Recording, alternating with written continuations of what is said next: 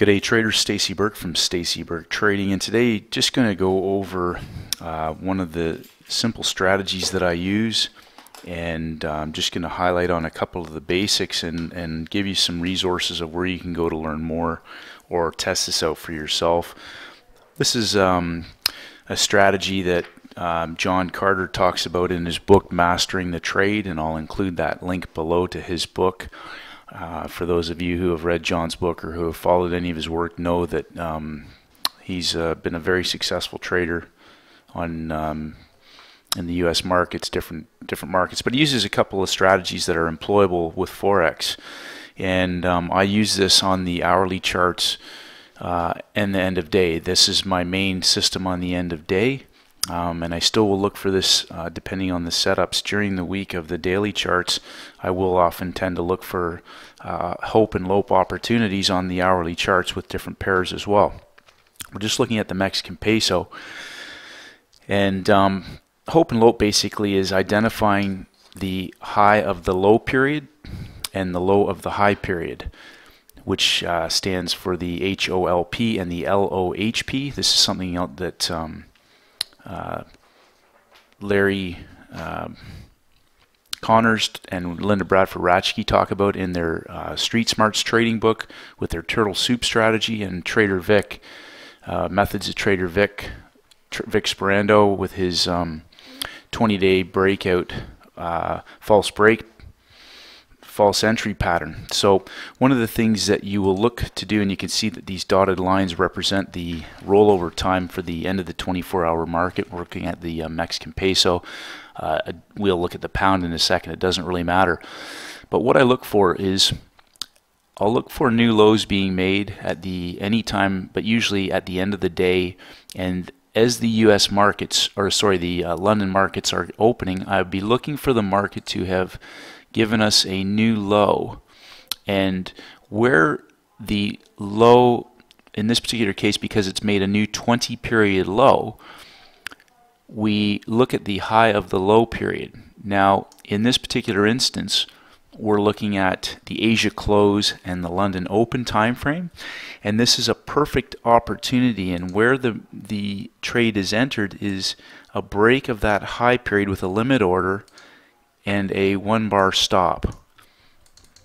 So in this particular case, the market continued to trade to the upper side of the previous U.S. session highs, London U.S. session highs from the previous day.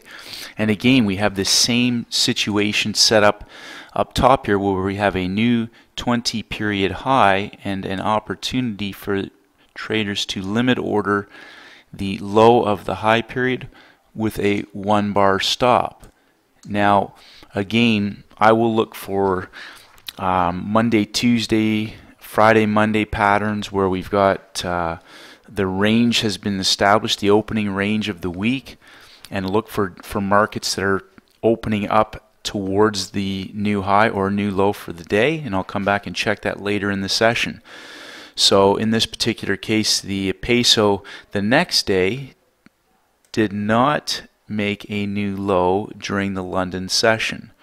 But as we get into the New York Open, we see a pin bar. And again, we have a the high of the low period. And what's great about this is I am able to really identify my maximum stop loss, which in this case is 1 bar.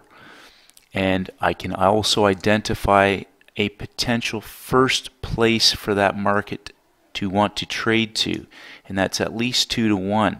Now it's important, for example, traders who bought down here, we've got a range, but we don't see any evidence of two-sided trading. So again, we've got the high of the low period, it's a 1-bar stop, and it's at the market open. In this case, that's the London close. But again, these opportunities will present usually around the opens or closes of major market sessions. So in this particular following day, now we've got our 20 period high has not been hit, and as Friday morning opened up, traders who may have been following or trending that market, we have the Asia close, London open. So if you were long here, again, this is not hope and lope, but we know that that 20 period high is now probably going to be tested, and you've got a place where you can identify a 1-bar stop. So now let's take a look at the daily pound and apply that same rationale to our daily charts. And even though the pound has obviously come out of a massive move from the Brexit, we still want to look at the openings of our month and look to see if we can identify 20-day new highs or new lows being hit. So we see that with the British pound at the beginning of September. The market made a new 20-day high. Larry Connors talks about placing an entry below the last highest breakout. And in this particular case, you've got an inside bar. You can identify a 1-bar stop and a break limit order entry. We go in, have a new 20-day low hit, and in this case, we see a breakout. So breakout traders are now into this trade. We get a 1-bar counter trend. Smart traders would limit order the low of that bull bar with a 1-bar stop. But as we head into the next month, we see a new 20 period high hit. The market immediately rejects that, and you can either limit order the low of that bar or enter in once that bar closes inside of the large range candle. Same thing, it's a 1-bar stop, and the market has still continued to trend down from there.